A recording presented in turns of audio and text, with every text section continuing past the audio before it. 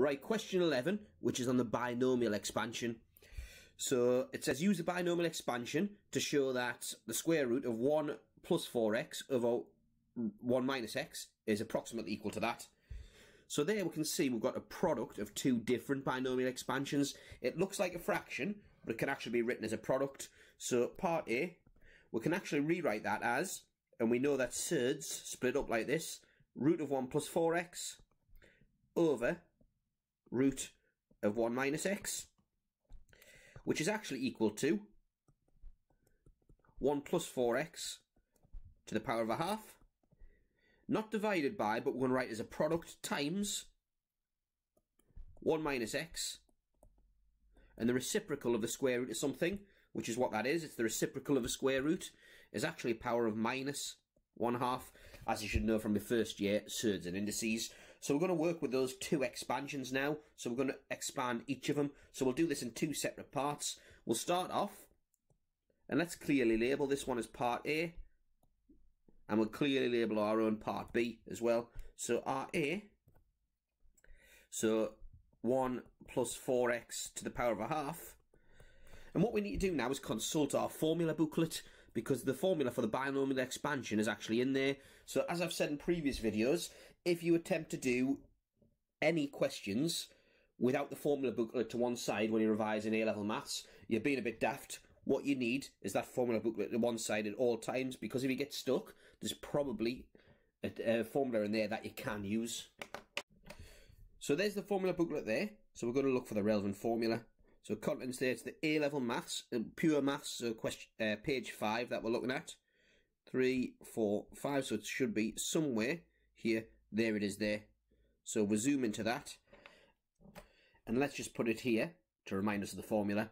Obviously you'll be able to see it next to you in the exam because you have the formula booklet open. Right, so 1 plus 4x, and notice that the 4x replaces the x in this formula. So we've got, just regurgitating this formula here, equals 1 plus n, which is a half, and the x term, which is 4x, not x, plus n minus 1, the x term squared, over 1 times 2 over 2 factorial. And notice that this one here only goes up to x squared, so that's where we can stop. So let's simplify these now. So my preferred way of simplifying these is to first of all decide whether the term is going to be positive or negative by counting the number of minus signs.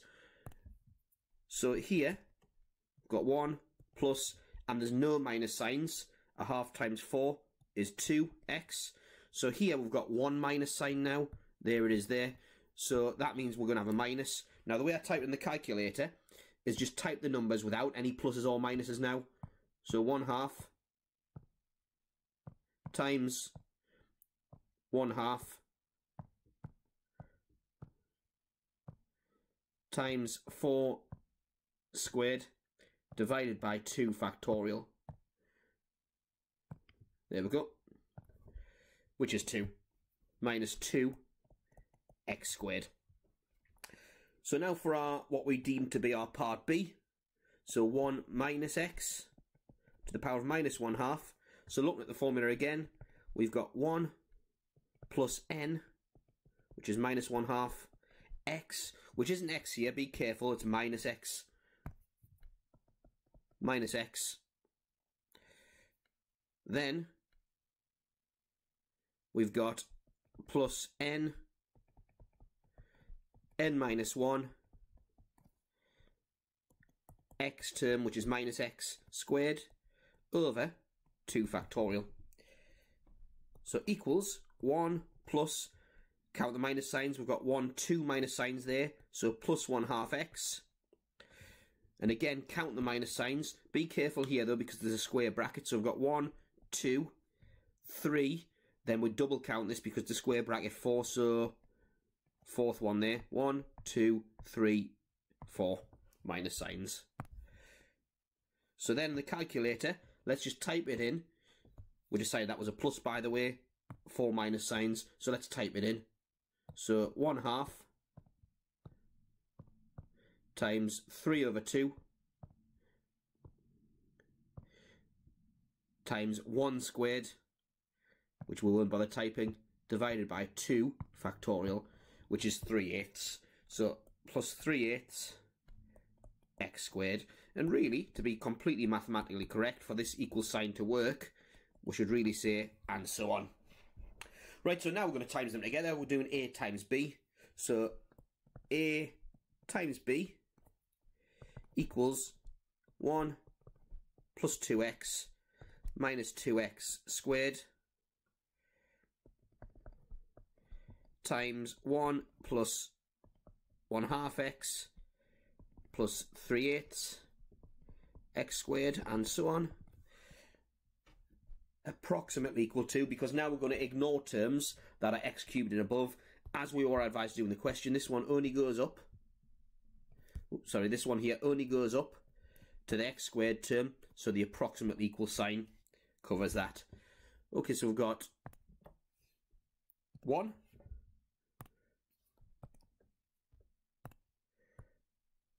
plus 1/2 x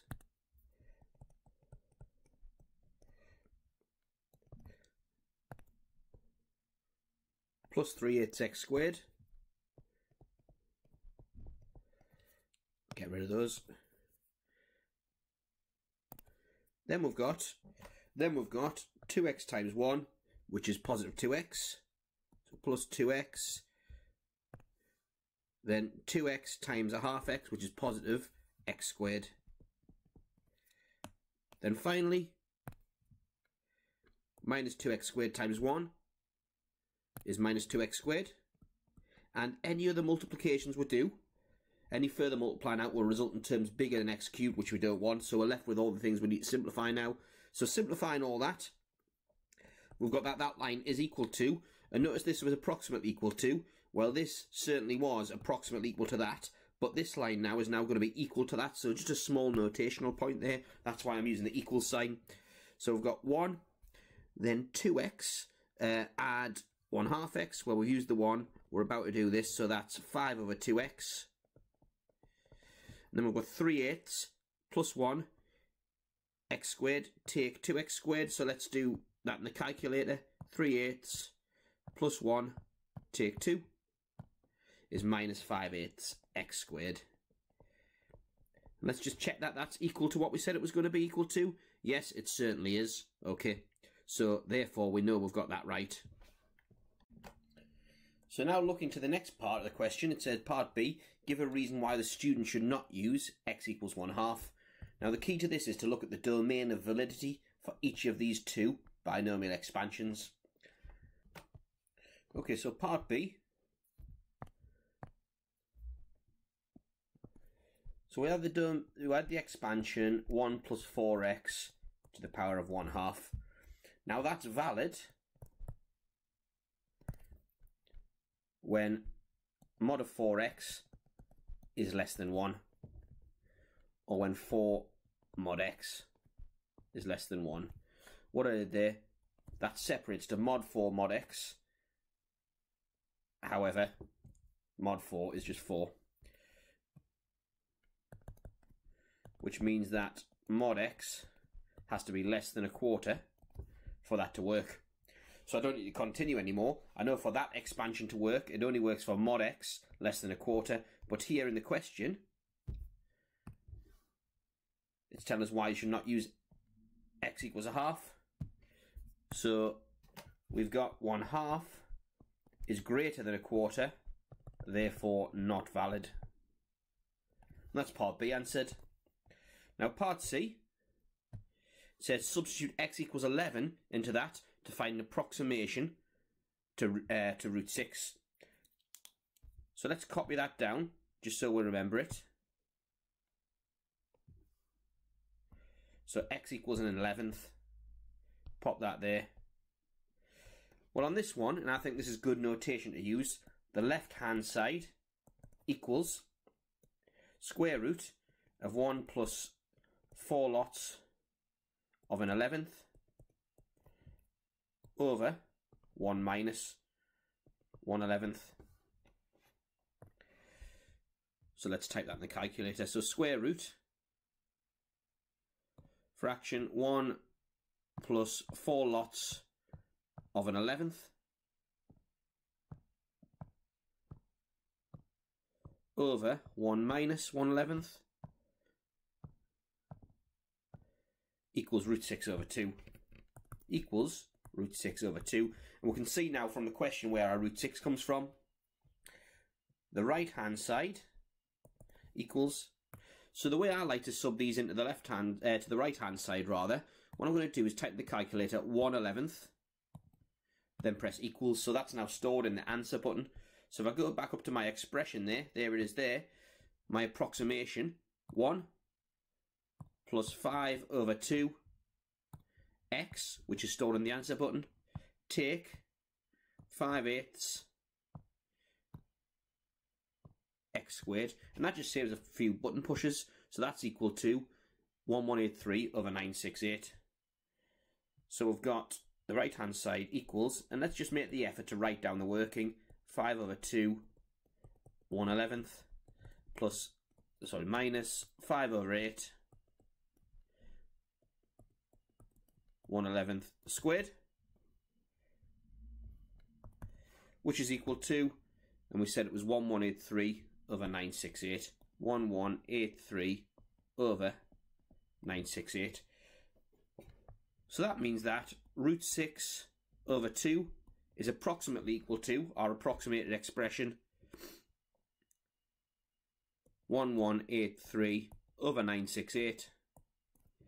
So times in both sides by 2, that implies that root 6 is approximately equal to that times 2, 1183 over 484. And let's see, remind ourselves whether the question asks for any particular number of significant figures. No, give your answer as a fraction in simplest form, which we can see is what we've done here. Therefore, we're done. For more videos like this, subscribe to our YouTube channel, and to find out more about our Skype tuition and revision courses, go to alevelmathsrevision.com.